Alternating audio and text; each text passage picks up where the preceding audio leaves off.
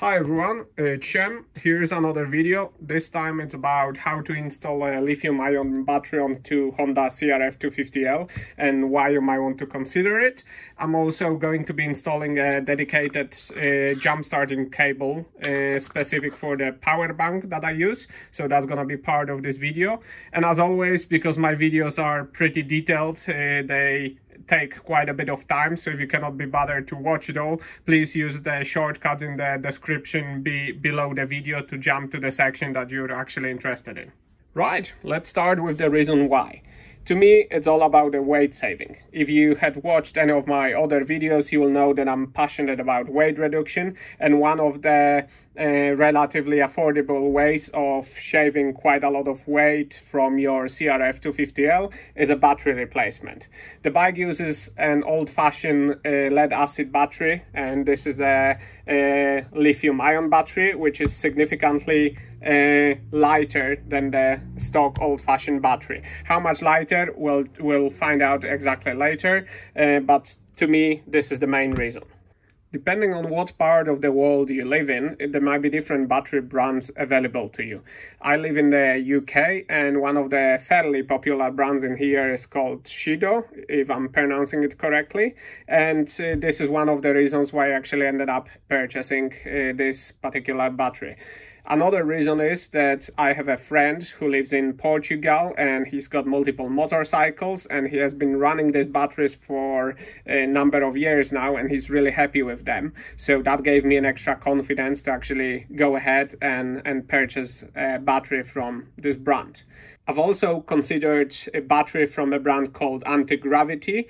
They are a well-respected brand, and they do batteries with a clever restart functionality.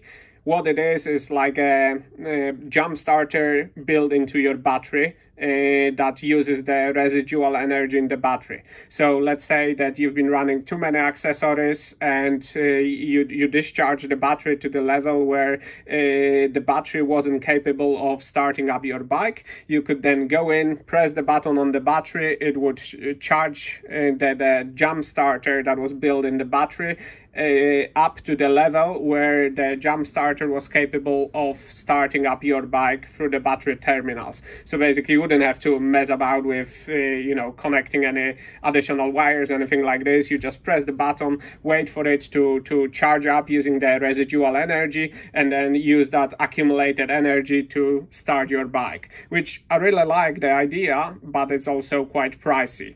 It's probably 50 to 60 pounds more expensive than one of these batteries from Shido without this functionality. So you can purchase one of these between 90 to 110 pounds. Anti-gravity battery, you're probably talking between 150 to 160, maybe 170 pounds. So definitely more expensive. That wouldn't necessarily put me off, but I came across power banks with restarting capability. I didn't even know they existed, and my thinking was, whenever I go for longer trips, I always carry a power bank with me. Why not carry a power bank which has a restarting capability? So instead of purchasing a more expensive battery, I purchased a cheaper battery and the power bank with restarting capability, which was pretty much the same price. On top of that, I also thought, instead of faffing about with the power bank and crocodile leads that I would have to plug into the battery or something like this, I'm gonna hardwire a little bit of a harness, which is a dedicated harness for the power bank that I purchased. And what this means, that if my battery ever got discharged to the level where it wasn't capable of starting the bike, I could connect my power bank through these leads and start the bike using that. So I wouldn't have to take any plastics, connect directly to the bank, to the battery. This lead will be exposed somewhere on the back of the bike, so if I ever needs to restart the bike, I can just use that attachment. So that's the idea. Before we move on, I wanted to mention that depending on the model year of your Honda CRF250L or CRF250 Rally, you might have a different lead-acid battery installed in it. I think around 2017, Honda changed their lead acid batteries slightly. So all the models after 2017 use slightly different batteries. I don't think the differences are huge, but they're there nonetheless, and it's worth knowing. And it's worth knowing because lithium-ion battery manufacturers might recommend a different lithium-ion battery as a replacement for that particular battery. So to save you time, I've put those details in the video description, so you can have a look depending on what model year you have, what's your stock battery model, and as well as what's the recommended equivalent from the lithium-ion manufacturer Shido. So check that out. Right, we're now ready to remove the stock battery. The battery is located on the left-hand side of the bike, behind this cover here. So the first thing that we have to do is to remove this plastic cover. This cover is held in 3 places. It's held here at the bottom by number 5 hex bolt. It's also held by a plastic pin that goes into a rubber grommet in here, so that can be pulled out by hand. And it's also held by 2 pins that are sticking out from this fairing. So once we undo the bolt here, we pull the back of it out. We're gonna have to slide this plastic cover towards the end of the bike to prevent these pins from snapping.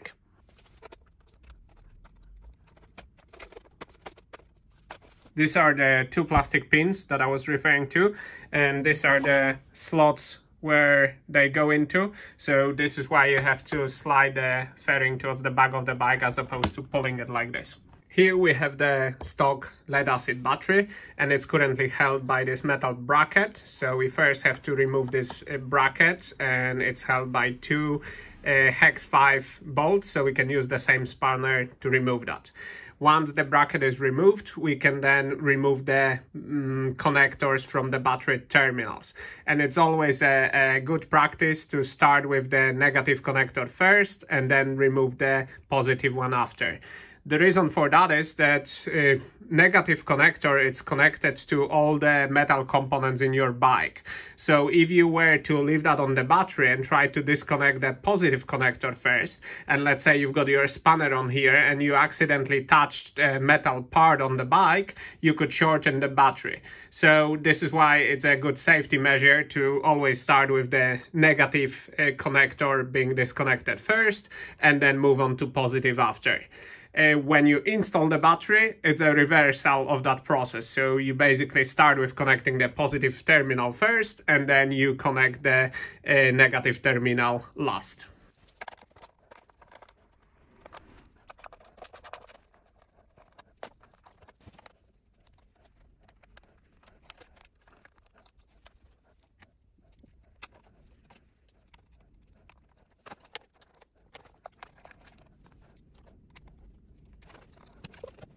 Okay, with the stock battery out, let's see how they compare in terms of weight. So I've got a stock battery on the scale, and that's 2.7 kilograms, so that's pretty hefty. Okay, and if I compare it to the lithium-ion battery, that's just short of a kilogram, 861 grams. So we're talking just short of 2 kilograms saving for approximately 100 pounds. So not bad, pretty happy with that. As you might have noticed, the lithium-ion battery is significantly shorter than the stock battery, and unfortunately it doesn't come with any spacers. So initially I was planning to just put it in the battery tray like this, maybe put some foam in here and connect it up, no problem. Unfortunately, the negative or the cable that connects to the negative terminal is quite short. So in order for it to reach the lowered terminal, I would have to drill through a battery tray over here, and I'm sure if I like the idea of doing that. So I'll probably try to find some closed cell foam and try to raise the battery to the height where the original battery was, or just ever so slightly lower. Luckily, I had some closed cell foam lying around the garage, so I think I'm gonna put one layer here. Not sure, the thickness looks like maybe 10-15 millimeters. So one will go underneath the battery, and then the battery kind of slides neatly against the foam inserts here, so it's fairly rigid. It doesn't wobble about in the tray. And then I'm gonna put another foam piece in here to prevent the battery from, you know, bashing up and down, although it feels pretty sturdy. So I think that this is what I'm gonna go with. Shame it doesn't come with any spacers, but you know, with a bit of scrap material, you can create a spacer yourself. Just make sure it's a closed cell foam if you're planning to do any water crossing. I found a piece of foam and I was really excited because the height was perfect, but then it wasn't a closed cell foam, and I think I do lots of water crossing, so it wouldn't be ideal to have a, you know, foam that kind of soaks up water and sits underneath the battery and then takes ages to dry and potentially gets moldy. So you know, if you're gonna do that, use a closed cell foam, neoprene, or some sort of, I don't know, polystyrene thing that doesn't absorb water. Right, before we connect it all up, I just wanted to make sure that the battery isn't faulty or anything of this nature. So I've got a multimeter connected to it, and we're reading 13.15 volts, which is about right for the lithium-ion battery. It's probably about 12 something volts for the old-fashioned lead acid battery. I think lithium-ion batteries always run slightly higher, so this looks fine. I don't have any issues with that. And then we also have a charge tester at the top of the battery, so if I press and hold it, the 3 blue LEDs tell me that the battery is full, so everything looks to be fine. In terms of connecting the battery, as I've mentioned before, we gonna start with the positive terminal first, and then we're gonna move on to negative terminal. Also, in terms of connecting stuff, as you can see, I've got a lot of different things here. Main thing for me is connecting the bike circuits to the battery. So this is a number one, and that should be your main connection. Everything else can be on top of it. So the bike starter, my 12-volt accessory outlet, my USB charger, and so on, all of that can go on top of it. This is your most important connection. So the thing that connects the battery to the bike should always go directly on the connectors, because this is your most important connection. So let's crack on with it.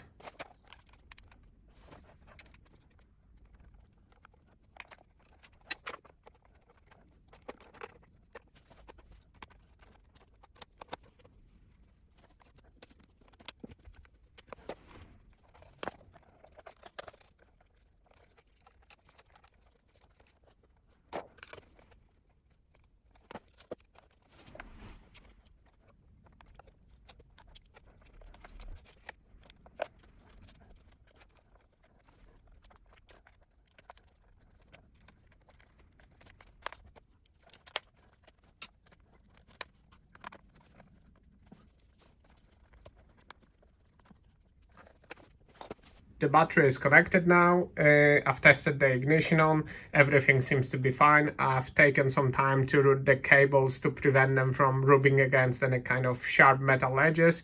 So that should be fine. So the next step is for us to install the metal bracket that holds the battery. Again, it's held by these 2 bolts here. The manual states 7 Newton meters of torque for each bolt.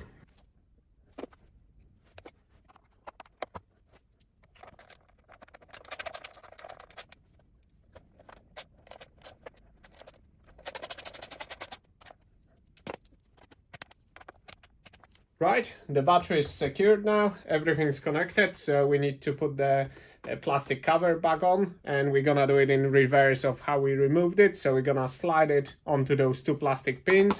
We're gonna push that plastic pin into a rubber grommet, and then we're gonna put the hex bolt over here. I'm gonna put a drop of Loctite in to prevent it from coming loose, and it's just hand tied. I don't think we have specs from manual for that.